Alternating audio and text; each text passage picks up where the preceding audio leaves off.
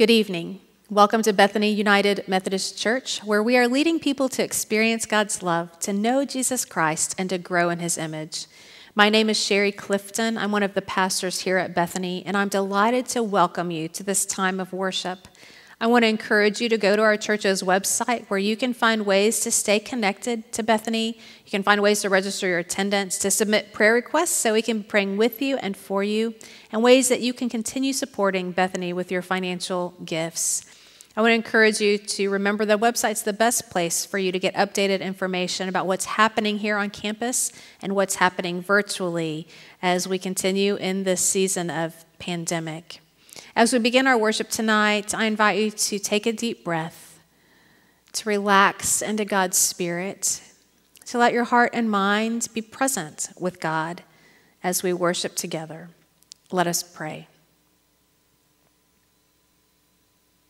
Loving God, we pray that you would be present to us and with us and for us in this time of worship, that we might experience your love meeting us exactly where we are tonight, that we would be renewed by your Spirit, that we would be comforted by your Spirit, and that we would find the place of rest in your Spirit tonight at the end of this day. We ask for you to bless us, even as we seek to bless you, in the name of Jesus Christ. Amen.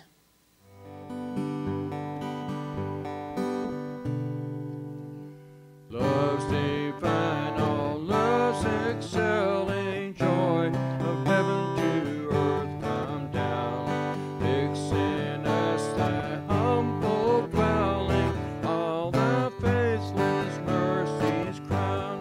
Jesus, thou art all compassion, your unbounded love thou art. Visit us with thy salvation into every trembling heart. Breathe, oh, breathe thy loving Spirit into every troubled breast. Let us all in thee inherit. Let us find that second rest.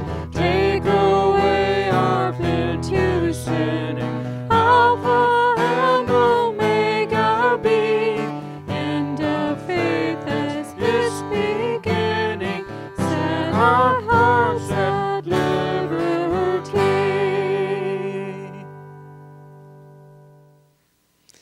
Our scripture tonight comes from the Gospel of Luke, chapter 2, verses 8 to 14.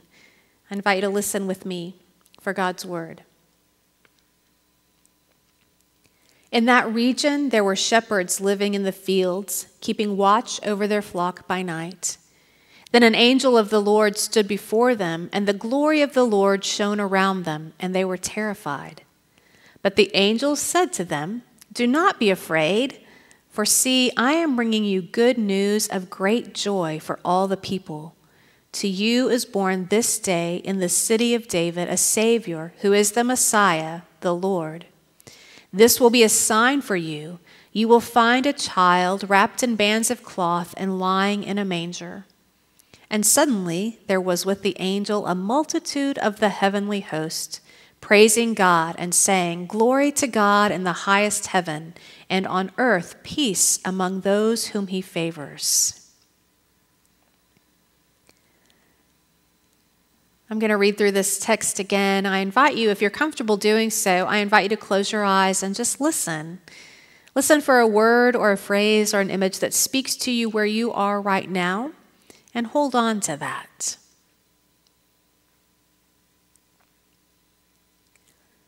In that region, there were shepherds living in the fields, keeping watch over their flock by night.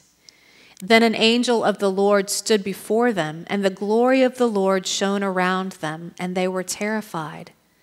But the angel said to them, "Do not be afraid, for see, I am bringing you good news of great joy for all the people.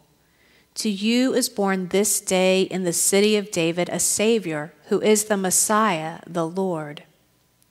This will be a sign for you. You will find a child wrapped in bands of cloth and lying in a manger." And suddenly there was with the angel a multitude of the heavenly host, praising God and saying, "Glory to God in the highest heaven, and on earth peace among those whom he favors."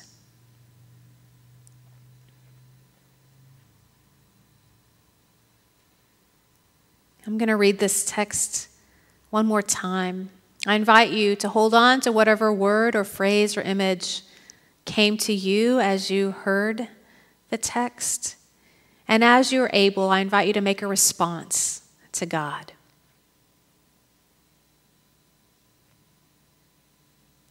In that region, there were shepherds living in the fields, keeping watch over their flock by night. Then an angel of the Lord stood before them, and the glory of the Lord shone around them, and they were terrified.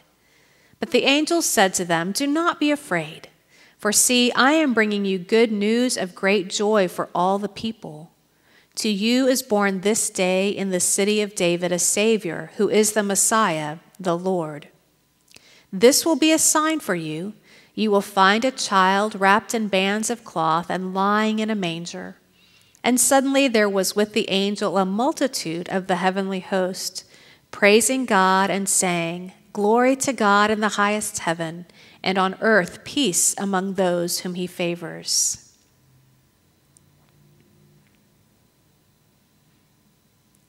This is the word of our Lord. Thanks be to God.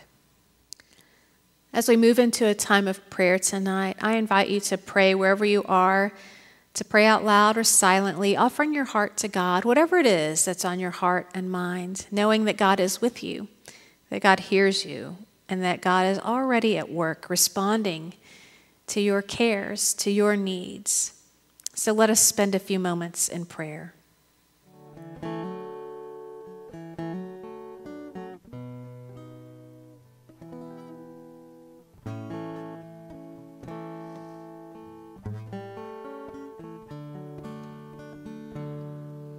Where the Spirit of the Lord is, there is peace. Where the Spirit of the Lord is, there is love. There is comfort in life's darkest hour. There is light in life. There's help and power in the Spirit, in the Spirit.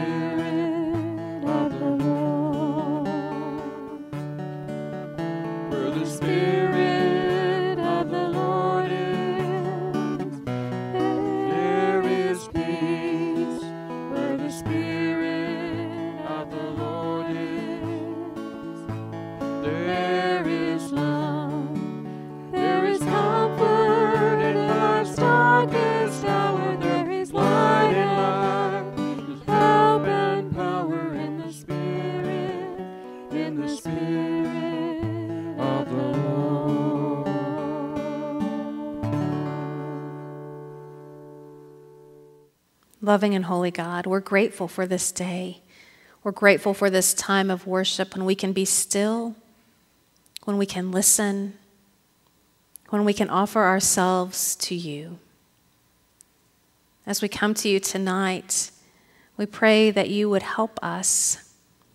You would help us in this season of waiting and watching, this season of anticipation for the celebration of the birth of Christ, and the season when we remember that we are still waiting for Christ to return. Lord, we know that the angel told them not to be afraid. The angel told them that it was good news of great joy. And yet on these days, some days, we are afraid. We're afraid in the midst of all that is happening around us. We're afraid in the midst of all the uncertainty in the world and in our lives. We're worried and we're anxious.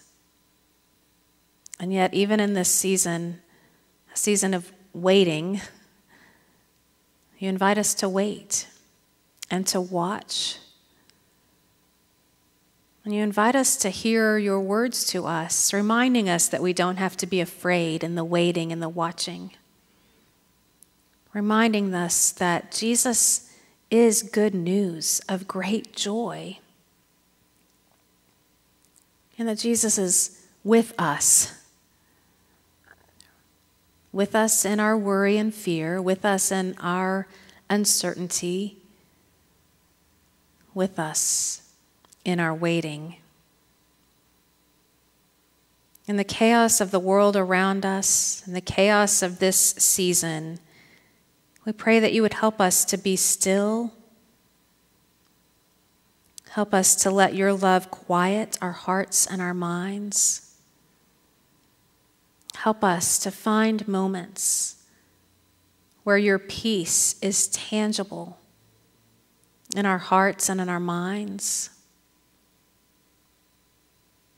Help us hold on to you, especially when things around us may seem to be unraveling. Help us hold on to you as the one who is certain, the one who is steady, the one who is our rock and our Redeemer, the one who is with us. Hear our prayers this day, the ones that we've named for ourselves, for healing and for hope, for wisdom and for courage, for joy and for peace, for love.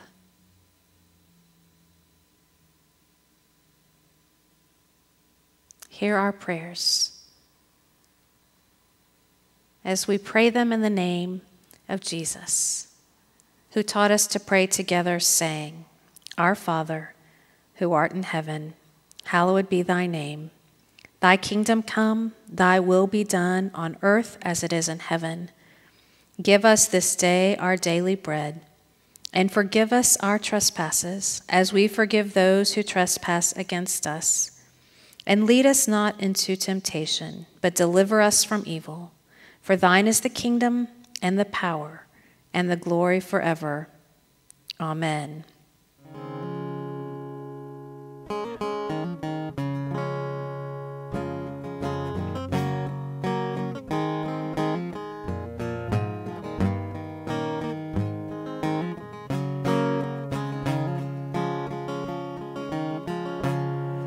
In these days of confused situations, in this night of the restless remorse, when the heart and the soul of a nation lay wounded and cold as a corpse, from the grave of the innocent Adam comes a song, sing, bringing joy to the sad.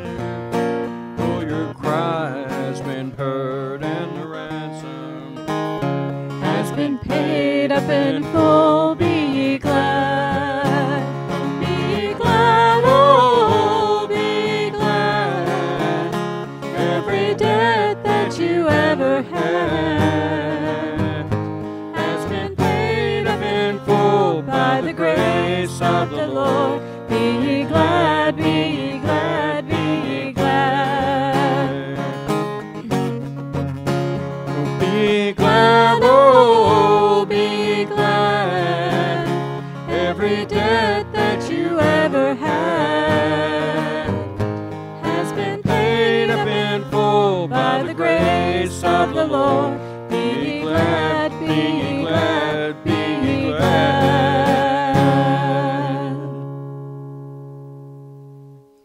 As we come to the end of our time of worship together, I want to remind you to check the church's website for updated information about what is happening during Advent and Christmas, ways that you can be connected to us, ways that we can connect with you. It's always good to be in worship with you, even when we can't be in person together, knowing that God's Spirit is not bound by walls or by time or distance, that we can be together in God's Spirit as we continue worshiping God together. As you go from this time, I pray that you would find rest in Christ tonight, that you would find peace in Christ tonight, that you would find a way to wait and to watch for the good news of great joy that is Jesus Christ, our Lord and our Savior, our Messiah, who has come, who is coming, and who will come again. So as we go from this time, I invite you to go in the love of God and in the peace and the grace of Jesus Christ, and the power and the fellowship of the Holy Spirit. Amen.